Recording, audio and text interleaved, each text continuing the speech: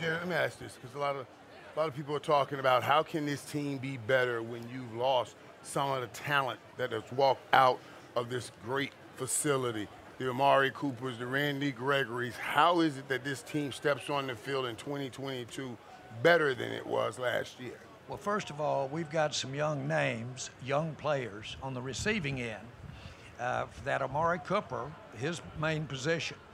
Amari is outstanding. By the way, one of the finest people that I've ever been around. Set up our library here with the Cowboys. Wow.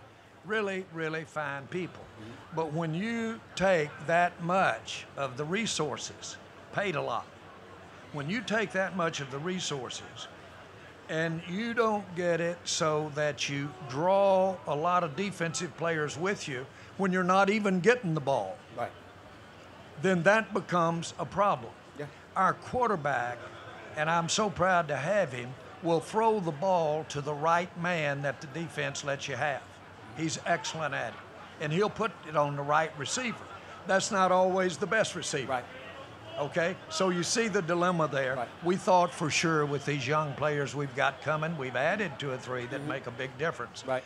We're going to be fine, and mainly because of number 4. We cannot, I have no questions about your defense and in particular Micah Parsons. I think Micah Parsons is sensational.